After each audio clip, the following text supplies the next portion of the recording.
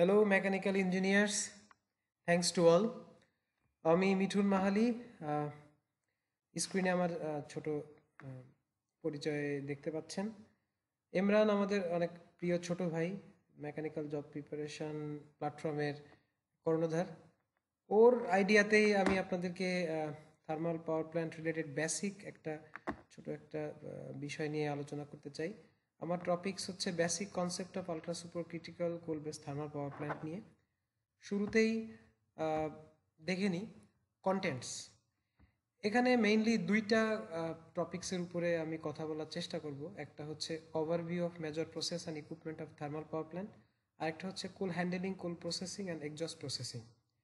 তো কন্টেন্টের সাইটে ছোট করে একটু লেখা আছে যে উইথ রেসপেক্ট টু টিপিক্যাল সিসিপিপি।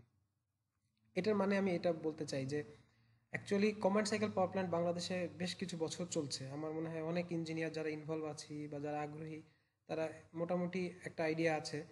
তো কম্বাইন্ড সাইকেলের সাথে থার্মাল পাওয়ার প্ল্যান্টের যে সকল সাদৃশ্য আছে সেই জিনিসগুলো একটু অবমিট করার চেষ্টা করেছি যাতে লেকচারটা বেশি লেন্দি না হয়।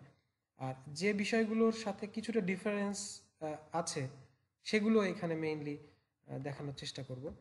তো প্রথমে overview of major process and ইকুইপমেন্টের 5টা item: condensate, feed water, boiler, steam turbine, generator এবং জিআইএস। এই জিনিসগুলো কম্বাইন্ড সাইকেলে অ্যাভেলেবেল, কিন্তু প্রসেস এবং ইকুইপমেন্টের ক্ষেত্রে ছোট ছোট ডিফারেন্স আছে, সেগুলো বলবো। আর অন্যদিকে কোল handling, coal processing and exhaust processing. আমরা জানি যে এটা কোল বেসড থার্মাল পাওয়ার প্ল্যান্ট নিয়ে আমি কথা বলতে চাচ্ছি। সেখানে কোলকে হ্যান্ডেল করা এর প্রসেস এবং এক্সজস্ট প্রসেসে বড় একটা অ্যারেঞ্জমেন্ট আছে। এই পুরো জিনিসটা একটা লেকচারে আসলে দেওয়াটা কঠিন এবং সেটা লেন্দি হয়ে যাবে। তো সেজন্য আমার মনে হয় দুইটা পার্টে আমরা ভাগ করতে পারি। তো প্রথম পার্টে overview of major process and ইকুইপমেন্টের বিষয় নিয়ে আমরা কথা বলি। তো কন্ডেনসেট সিস্টেম যারা power plant, combined cycle power plant operation মেইনটেন্সের সাথে যুক্ত তারা হয়তো জানি যে আমাদেরকে ডিএম ওয়াটারকে সাপ্লাই দিতে হয় বয়লারে সেখানে স্টিম প্রডিউস করে, সেই স্টিম দিয়ে স্টিম টারবাইন এবং জেনারেটরকে রান করা হয়। তার মানে আমাকে ডিএম ওয়াটার, ডিমিনারেলাইজড ওয়াটার, এই ওয়াটারকে বয়লার পর্যন্ত দিতে পুরো সিস্টেমটাকে দুইটা ভাগে ভাগ করা হয়। একটাকে বলা হয় কন্ডেনসেট আর একটাকে বলা হয় ফিড ওয়াটার। তো কোনটুকু কন্ডেনসেট? ডায়াগ্রামে যদি খেয়াল করি দেখা যাচ্ছে ডিঅ্যারেটর। এই ডিঅ্যারেটর হচ্ছে বয়লার এবং ডিএম ওয়াটার ট্যাঙ্কের মাঝখানের আরেকটা সিস্টেম বা একটা ট্যাঙ্ক যেখানে ডিঅ্যারেশন হয়। ডিঅ্যারেশনটা কি? আমাদের ওয়াটারের মধ্যে যদি কোনো ডিজলভ গ্যাসেস থেকে যায় সেটাকে রিমুভ করার প্রসেসটা হচ্ছে ডিঅ্যারেশন, এবং সেটা করা হয় একটা ট্যাঙ্ক বা ভ্যাসেল যেখানে একটা certain DM water level maintain করা হয়, অপারেশন ইঞ্জিনিয়াররা সেটা করে। এই ট্যাঙ্ক বা ভ্যাসেলটাকে বলা হয় ডিঅ্যারেটর। তার মানে আমি ডিএম ওয়াটারকে ডিঅ্যারেটর পর্যন্ত পৌঁছানোর এই প্রসেসটাকে বলা হয় কন্ডেনসেট। ওকে, দেখা যাক আমরা যাদের ছোট ধারণা আছে আমরা জানি যে কন্ডেন্সার হট ওয়েলে বা কন্ডেন্সার ডাউনে আমাদের যে এক্সজস্ট স্টিমটা রয়ে যায়, মানে স্টিম ওয়ার্ক ডান করার পরে যে স্টিমটা রয়ে যায় সেটাকে আমরা স্টিম থেকে ওয়াটারে কনভার্ট করি। সেই ওয়াটারটা এখানে অ্যাভেলেবেল হয়। তো সেই ওয়াটারকে, সেই ডিএম ওয়াটারকে কন্ডেনসেট এক্সট্রাকশন পাম্প বা সিইপি বলি, সিইপি নামে সবাই চিনি, সেই সিইপি দিয়ে মূলত এই ট্যাঙ্কে পাঠানো হয়। এইটা কম্বাইন্ড সাইকেলের ক্ষেত্রে খুব জেনারেল অ্যারেঞ্জমেন্ট। বাট ডিফারেন্সটা হচ্ছে থার্মাল পাওয়ার প্ল্যান্টে আমাদের এই ডিফারেন্সটা হচ্ছে যদি আমি লাইন বরাবর যাই দেখা যাবে যে একটা কন্ডেনসেট পলিশিং ইউনিট থাকে। এই ধরনের পাওয়ার প্ল্যান্ট ডিজাইন করা হয় যেখানে যে ওয়াটারটাকে আমি পেলাম সেখানে আরও খানিকটা পলিশ করে আর খানিকটা ট্রিট করে আমাদেরকে ওই ডিআরটার পর্যন্ত মেকআপ দেওয়া হয়। তার মাধ্যমে gland steam condenser, LP drain cooler, এই বিষয়গুলো কমন। ডিফারেন্স হয় হচ্ছে এলপিএইচ। এখানে দেখা যাবে 5টা এলপিএইচ আছে। এলপিএইচ হচ্ছে লো প্রেশার হিটার। সেটা কি হয়, আমাদের এই কন্ডেনসেট ওয়াটারকে, এই ওয়াটারের টেম্পারেচার বাড়ানোর জন্য এই 5টা হিটারের মধ্য দিয়ে পানিকে পাস করা হয়। আর এটা হচ্ছে, এই হিটারগুলো কিছুই না, shall and tube type hit exchanger, যেখানে স্টিম আসে, হট স্টিম আসে এবং এই ওয়াটার সেই স্টিম থেকে হিটটা গেইন করে ডিআরটার পর্যন্ত যায়। তাহলে এই 5টা আমি যদি শর্টলি বলতে চাই, এই 5টা LPH এ স্টিম আসে স্টিম টারবাইনের বিভিন্ন স্টেজ থেকে এক্সট্রাক্টেড স্টিম, বা আমরা বলি এক্সট্রাকশন সিস্টেম।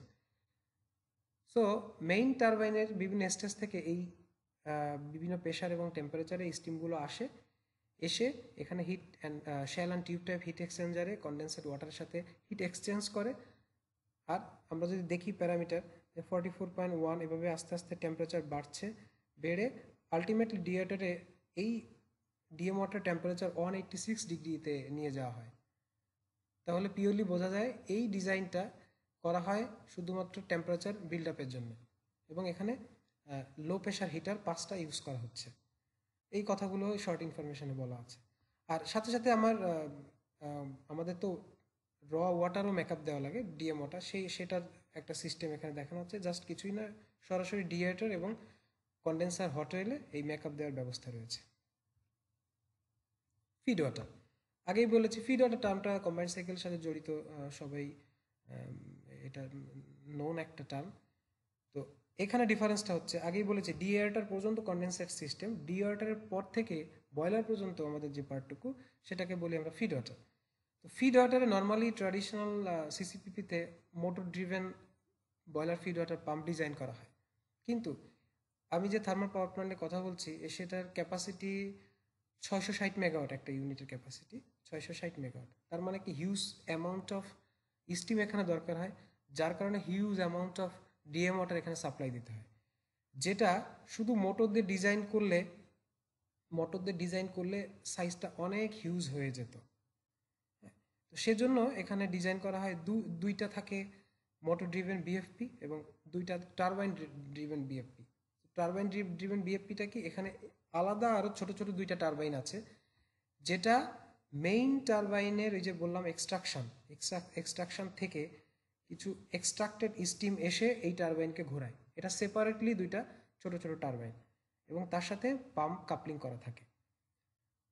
তো বাম সাইডে যদি শর্ট ইনফরমেশনে দেখি, আমি একটু লিখে দিয়েছি যে 2 into 50% steam driven and 2 into 25% motor driven boiler feed water pump এখানে ইউজ করা হয়েছে। তার মানে আমার যখন স্টার্ট দিই একটা ইউনিট, তখন মোটর ড্রিভেন বিএফপি দিয়ে সেটাকে স্টার্ট দেওয়া হয়, এবং দুইটা পাম্প যদি চলে তাহলে 25 টোটাল 50% ফুল লোডেড 50% লোড পর্যন্ত এই মোটর ড্রিভেন বিএফপি দিয়ে চালানো সম্ভব। তার উপরে লোড উঠাতে গেলে আমাকে টারবাইন ড্রিভেন বিএফপি ইউজ করতে হয়, যেটা দুইটা চালালেই 100% লোড ক্যারি করা সম্ভব।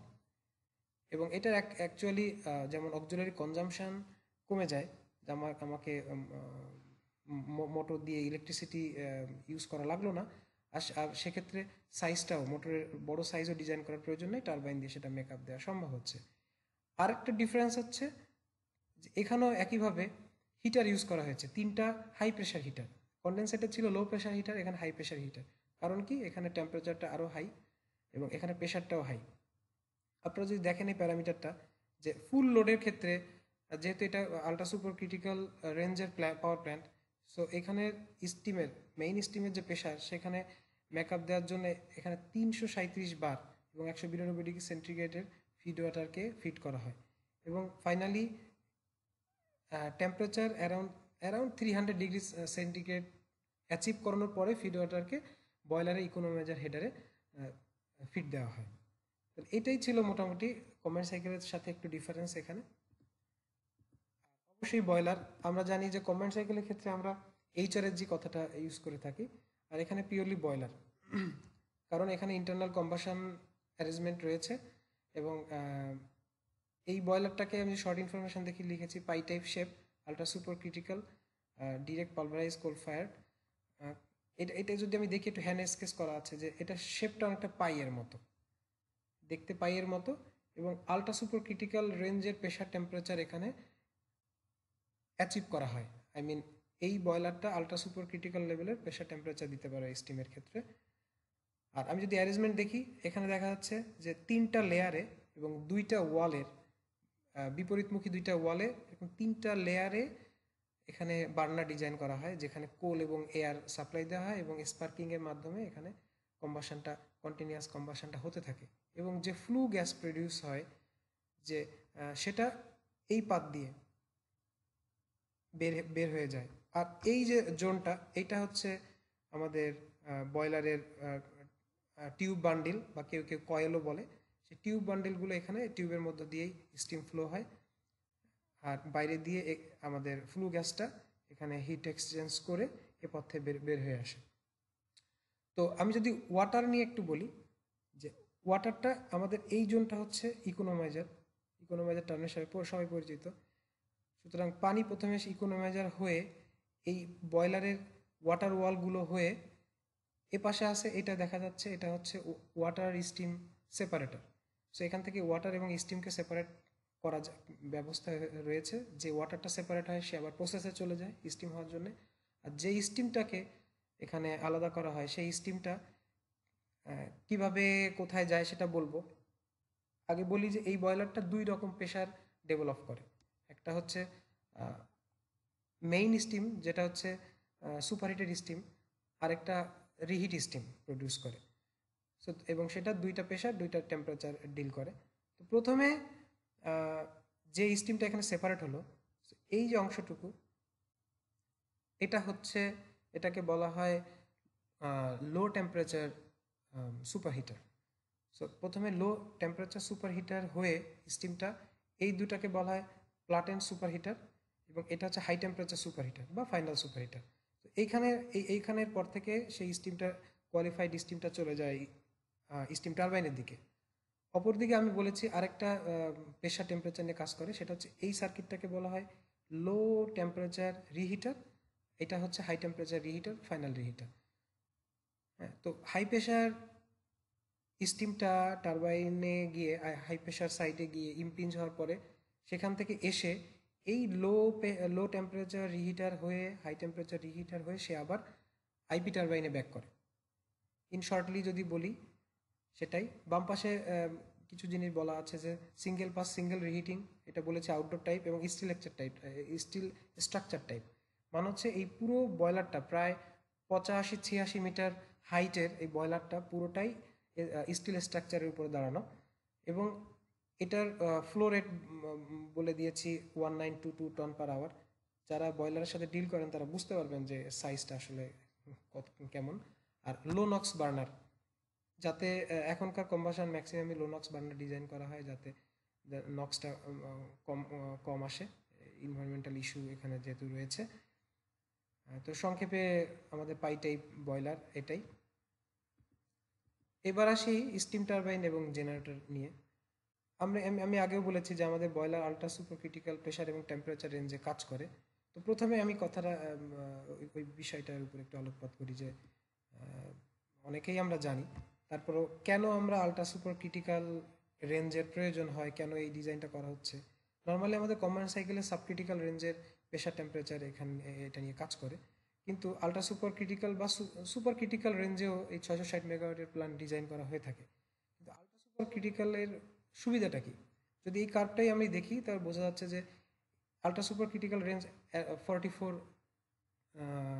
ইফিসিয়েন্সি 44%-এর উপরে হয়। এটাই মেইনলি রিজন।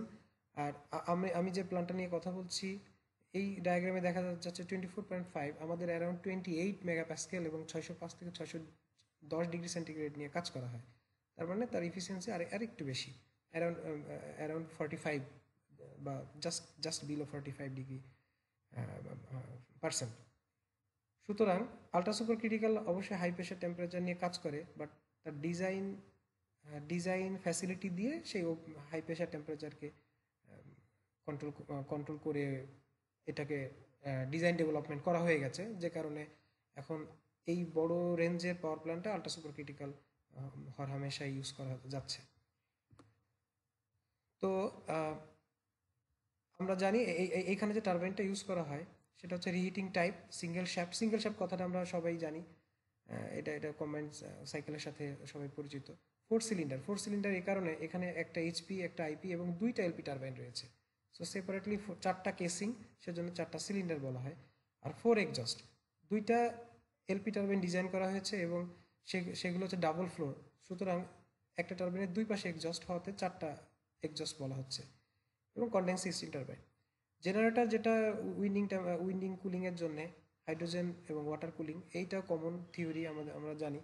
বাংলাদেশে কয়েকটা জায়গায় রয়েছে যেখানে জেনারেটরকে হাইড্রোজেন দিয়ে কুল করা হয়, এবং জেনারেটরের আমাদের আগেই বলেছি 660 মেগাওয়াট রেটেড ক্যাপাসিটি এবং ভোল্টেজ জেনারেশন ভোল্টেজ 22 কেভি। তো বয়লার থেকে আগেই দেখিয়েছি যে ফাইনাল সুপারহিটার বা হাই টেম্পারেচার সুপারহিটারটা এসে সেই মেইন স্টিম এসে সে এইচপি টারবাইনে ইম্পিঞ্জ হয়, তারপরে ও এইচপি টারবাইনে ওয়ার্ক ডান করে এইচপি থেকে এক্সজস্ট স্টিম যেটা বের হয় সেটা আবার বয়লারের ওই রিহিট লো টেম্পারেচার রিহিট কয়েলে যায়, সেখানে গিয়ে টেম্পারেচার গেইন করে আবার হাই প্রেশার হাই টেম্পারেচার রিহিটার বা ফাইনাল রিহিটার থেকে সেই স্টিমটা এসে আইপি টারবাইনে ইম্পিঞ্জ হয়। আইপি থেকে যে এক্সস্ট স্টিমটা বের হলো সেটাই আমরা ক্রস ওভার টিউব বলি। ক্রস ওভার টিউব দিয়ে দুইটা কন্ডেন্সারে দুইটা স্টিম লো প্রেশার স্টিম টারবাইনে ইম্পিঞ্জ হয় এবং সেখান থেকে দুইটা কন্ডেন্সারে চলে যায়। ইন জেনারেল আমাদের স্টিম ফ্লোটা এরকম, এবং দেখা যাচ্ছে জেনারেটর সে টারবাইনের সাথে জেনারেটর কাপলিং আছে, জেনারেটর সেখানে পাওয়ার প্রডিউস করছে, মেকানিক্যাল পাওয়ারকে ইলেকট্রিক্যালি কনভার্ট করে আমরা ইলেকট্রিসিটি জেনারেশন করতেছি। GIS gas insulated switch gear, এই জিনিসটা আমাদের দেশে কয়েক জায়গায় রয়েছে আমার জানা মতে, বাট 400 কেভি রেঞ্জে আমাদের এখানে ইভাকুয়েশনে আমরা 400 কেভি ট্রান্সমিশন ইউজ করছি, 22 কেভি জেনারেশন করি, 400 কেভিতে আমরা ইভাকুয়েট করি। তো সেক্ষেত্রে 400 কেভিতে জিআইএস আমাদের দেশে কোথাও আছে কিনা আমার জানা নেই, আমি যতদূর জানি যে এটাই আমাদের প্রথম, বাট লো ভোল্টেজে জিআইএস আমাদের দেশে অ্যাভেলেবেল আছে। তো জিআইএসটা কি, যে এখানে কন্ডাক্টরকে চোখে দেখা যাবে না, কন্ডাক্টরের চারিপাশে SF6 গ্যাস ইউজ করা হয়েছে ইনসুলেশনের জন্য, এবং তার চারিপাশে এরকম কম্পার্টমেন্ট, যেটা পুরোপুরি একটা ভালো সেফটি ফ্যাক্টর নিয়ে ডিজাইন করা হয়েছে এবং এর মেনটেন্যান্সটাও খুব ইজি, যে কারণে ইনভেস্টমেন্টটা একটু বেশি হলেও এটাকে এনকারেজ করা হয়। বাট সো ফার আমাদের দেশে ম্যাক্সিমাম জায়গাতে AIS air insulated switch gear বা সাবস্টেশন ইউজ করা হয়ে থাকে। তো ইন শর্ট আমার ছোট এই লেকচারের মধ্যে আমি চেষ্টা করেছি কিছু বেসিক জিনিস, একেবারে বেসিক, যারা মাত্র গ্রাজুয়েশন করেছেন বা যারা কয়েক বছর মাত্র হলো পাওয়ার প্ল্যান্টে জব করেন তাদের জন্য হয়তো ইনিশিয়ালি এটা জানার জন্য খুবই হেল্পফুল হতে পারে। যদি একজনেরও হয় তাহলে আমার এই বলা সার্থক, এবং আপনারা যদি ইনকারেজ করেন বা প্রয়োজন মনে করেন তাহলে সেকেন্ড লেকচার বা কোল প্রসেসিং, কোল হ্যান্ডেলিং এবং এক্সজস্ট প্রসেসিং নিয়ে আমি হয়তো সেকেন্ড লেকচার দিতে পারি। সবাই ভালো থাকবেন, সবাইকে ধন্যবাদ।